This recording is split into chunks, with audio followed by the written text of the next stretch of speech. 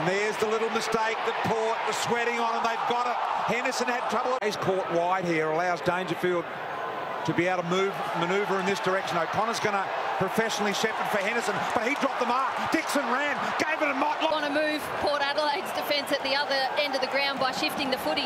They haven't been able to get either because Port Adelaide... Play by Port Adelaide. That kick's dangerous. Henderson the hand on it. To Boak. Long ball forward. Henderson's had that sort of night.